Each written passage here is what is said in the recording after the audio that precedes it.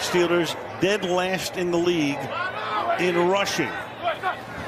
And they start with a horrible snap all the way back to the 2-yard line, and the Browns bounce it into the end zone where they wind up with a touchdown.